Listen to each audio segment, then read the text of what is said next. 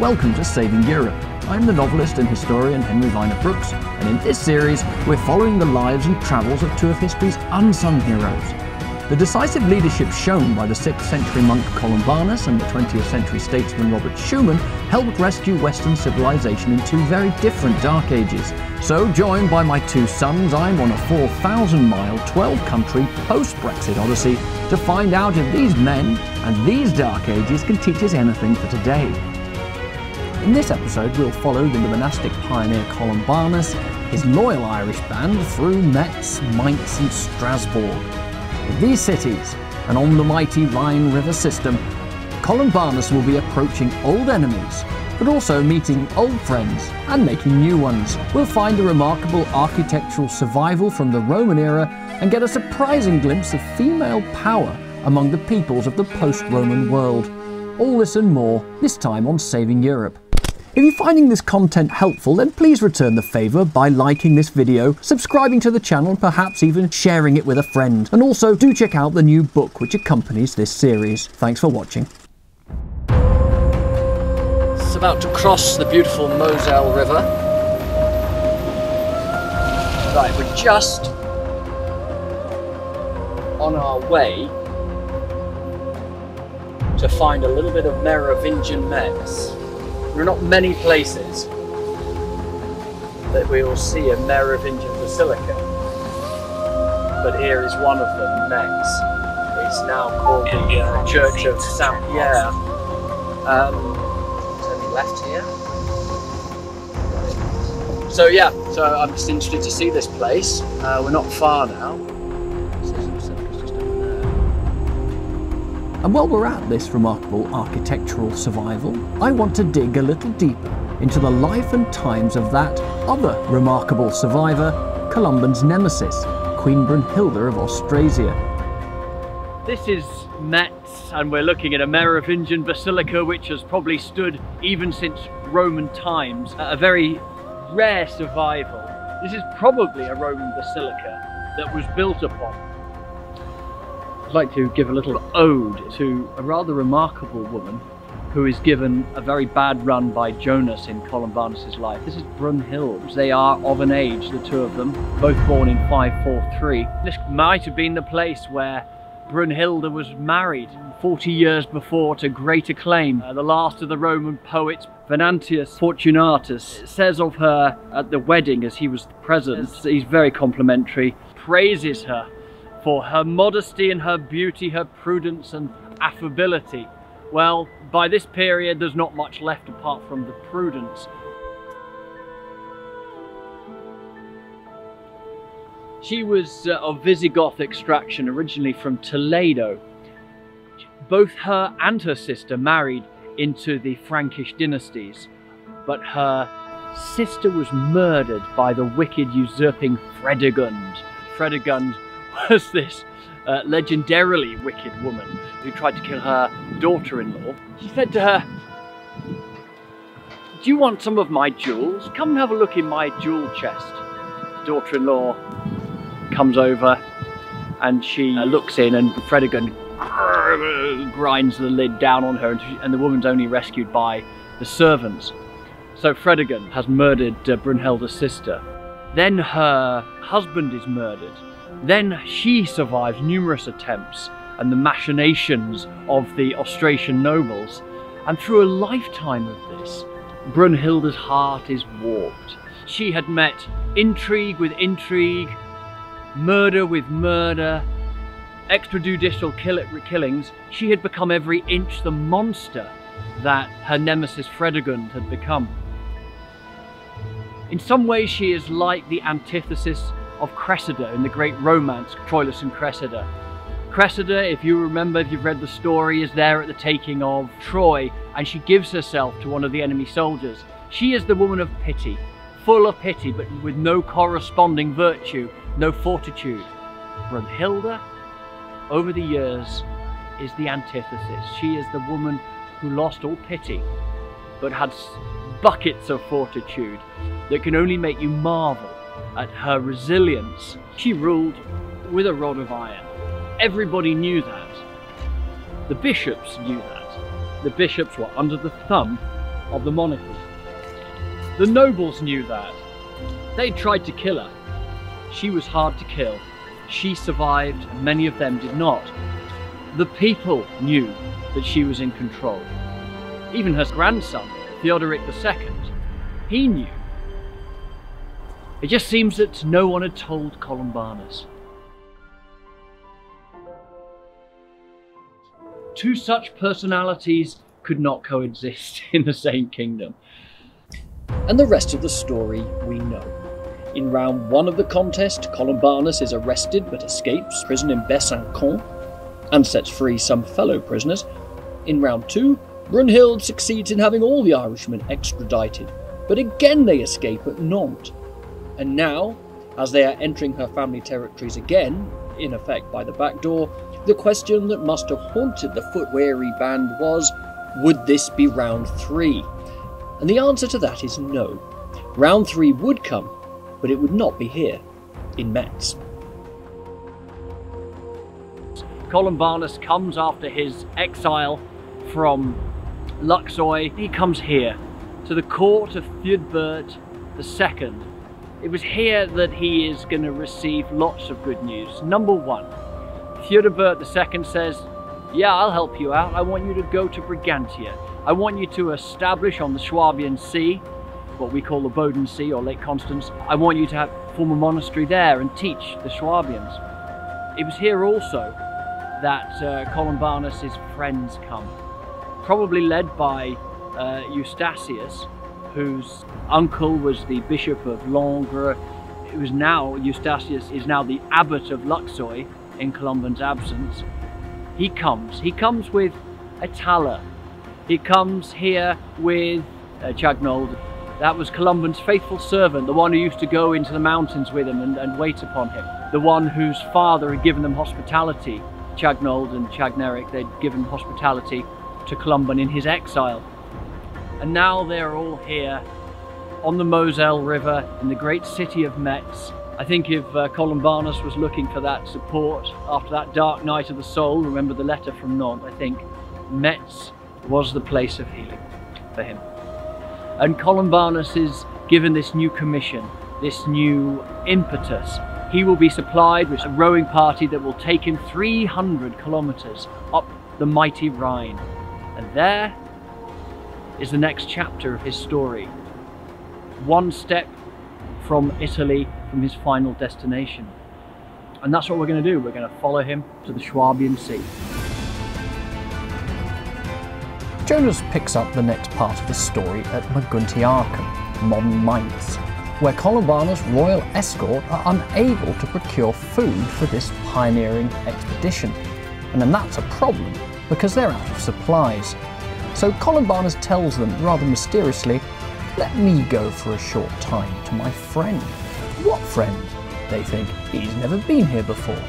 Well, Columbanus goes straight to the church.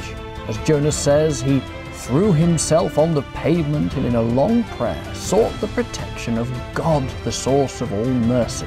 And it is then that a bishop, who afterwards testifies that he was acting under a divine prompt, visits the church and, seeing the prostrate pilgrim, says, if you need food, go to my house and take what you need. And so they load up the boat and continue upriver. But before we leave Mainz, and because this episode has a special focus on women who achieved great agency in the medieval era, it's worth highlighting Hildegard, who founded a start-up just round the bend at Bingen. She was a mystic and visionary thought leader, much in the line of Catherine of Siena and Julian of Norwich, but she was also more. She was a monastic founder. She was an abbess like Bridget of Kildare and Hilda of Whitby, but again, she was more. Hildegard was a writer, a composer, a philosopher, and one of the most outstanding polymaths of the Middle Ages. She's also one of the best-known composers of sacred monophony, which you are now listening to. And she is even considered by many to be the founder of scientific natural history in Germany. In contrast to Fredegund and Brunhilda, women like Hildegard, as women, were able to bring something genuinely new, beneficial, creative and rich into Western culture. Of course, these things are never quite clear-cut. For one thing, these cultural engines that we call monasteries are works of art and not of nature, artificial environments in less than ideal situations, staffed by flawed human beings, but all the while straining toward that great ideal. And talking of straining toward an ideal, let us now rejoin Columbanus and his crew as they strain against the oars on the mighty Rhine.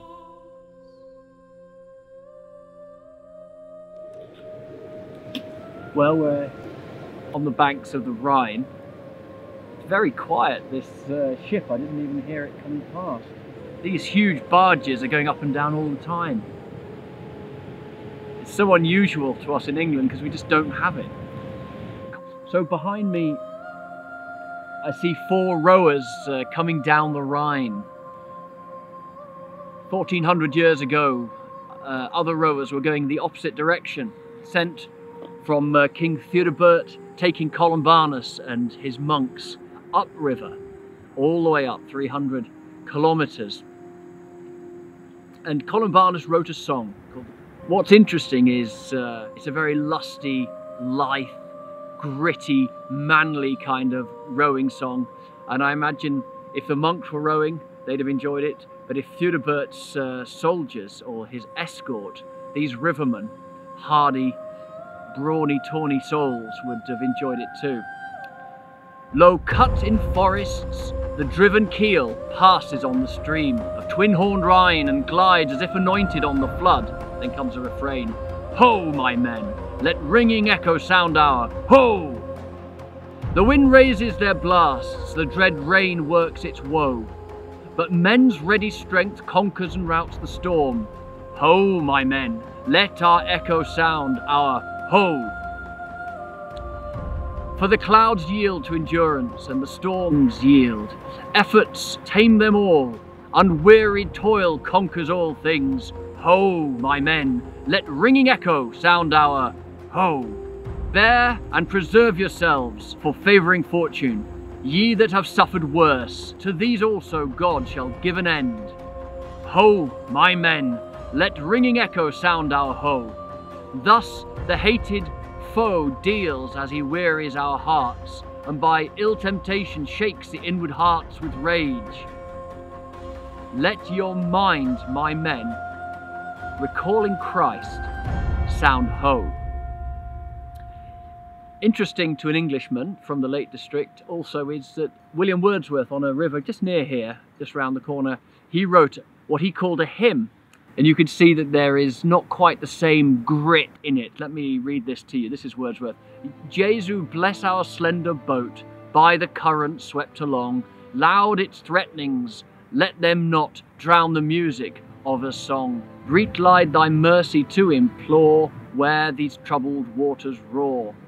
Saviour, for our warning seen, bleeding on that precious rood, if while through the meadows green gently wound the peaceful flood, we forgot thee, do not thou disregard thy suppliants now. Hither like yon ancient tower, watching over the river's bed, fling the shadow of thy power, else we sleep among the dead. Thou that troddest the billowy sea, shield us in our jeopardy. Guide our bark among the waves, through the rocks our passage smooth. Where the whirlpool frets and raves, let thy love its auger soothe. All our hope is placed in thee, miserere Domini. Well, that's 2 poets 1200 years apart on the same stretch of water, and one cannot help, or certainly I cannot help, feeling that a large measure of the confidence and vitality of European civilization was already being lost. Wordsworth, that one-time woke social justice revolutionary, has now only pious pleas for his own safety on a leisure cruise. Columbanus, on the other hand, is heedless of mere survival as he ploughs headlong in all weathers toward a divinely ordained purpose. For him, every sinew, every ligament is straining toward that goal and against the great currents of sin and cultural dissipation. And there's one more obvious difference too. In the second line of Wordsworth's poem, we see that his boat, like much else that is fashionable in the secular culture of most ages, is going downstream and very much with the current. But enough of poetry and speculative metaphor. Our business lies upstream, and for over 200 miles, Jonas gives us no clue of what adventures befell them. The only glimpses we do get are tantalisingly from local church dedications and from a 9th century biography of Gaul, which tells us that Columbanus went to Strasbourg. So we are crossing the Rhine finally into the city of Strasbourg on a beautiful Sunday morning. Looking forward to being back in Strasbourg after 3 years.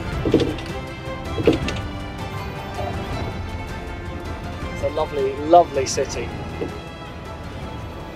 I remember the last time we came, I think it was a Sunday, and they had kind of flea markets out all the way through the medieval streets. Well, it's a beautiful sunny Sunday morning in Strasbourg, and we've come to the Cathedral of Notre Dame because Columbanus is even remembered here. In a painting by Eduard von Steinle in the choir, Columbanus is pictured with the other monastic founders. It's amazing that Jonas doesn't mention him passing through this great city where the rivers meet, Strasbourg, but he is remembered places like Garabourg, where there are many church dedications. So obviously his time here was fruitful. And we know something else about him too, that Columbanus was here long enough to pick up the bones of a young Romano-British girl called Aurelia, and that's where we're going next. Now, I feel I ought to repeat that I'm not really into relics, and nor can I imagine that Paul or Peter or the New Testament church been involved in such practices, which after all were common among the pagan Greeks. But it does seem to have crept into some churches as early as the 2nd century, so maybe what Strabo records in the 9th century about Columbanus in Strasbourg is true. We're on the Rue Martin Bucer in Strasbourg, and here is a strange tale.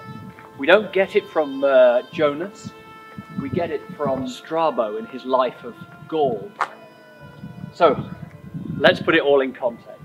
This is the church of Saint Aurelia. Who was she? She was the companion of a Romano-British princess called Ursula, sent to marry someone on the continent. She doesn't want to go, she's blown off course, she takes it as an act of God. So, Ursula and Aurelia, if the sources are correct, with 11,000 other women, go on a march, and they're going to go to march to Rome. Unfortunately, it's the time of the Hunnish invasions. Ursula is killed, a lot of the maidens have their heads cut off. But not Aurelia, who dies of a fever here in Strasbourg. There used to be an ancient church where she was buried here. Martin Bucer had other ideas, and it was rebuilt in 1524 when he was the pastor here. What does it have to do with us? Strange to say, when Columbanus comes through Strasbourg, according to Strabo in his life of Gaul, he's entrusted with the bones of Aurelia, and he takes them all the way to Bingen, where he places them under the altar of the church that they build there on the site of a pagan temple. It is rather strange, but possibly true. It's hard to know. So we stand on an ancient site. It kind of gives you an idea of the layers and the layers. We're looking, you know, at a much later church, but here was a chapel. It's a slightly raised area. The river just down to our right. So some very interesting old building here, I noticed, with a little Romanesque arch on the far side, which tantalising. And tantalising is also the right word for the next leg of our journey with Columbanus as we follow him into the Dura mountains of Switzerland and consider an issue that has vexed every parent, every mentor, every entrepreneur and leader since time began, namely that of transmission and succession. In Switzerland, we'll get a whole medieval village and abbey to ourselves, and we'll explore a hidden hilltop hermitage and discuss the thorny issue of Christianity and power. And we'll even find time to freshen up before crossing the Alps to the Swabian Sea for more cultural and historical delights. All this and more next time on Saving Europe. Remember also that this journey was part of the research for a book which uses the lives of Columbanus and Schuman to explore the unlikely arrival, survival, victory and atrophy of European civilization. Do follow the links below to find out more. Please let us know what you thought of this episode, what you liked, what you didn't, what was new to you. Just start a conversation below in the comments section. And of course, if you found the content helpful, then we're pretty sure you're going to like this next one suggested here. But also while you're there, don't forget to help us by subscribing to the channel. Thanks for watching.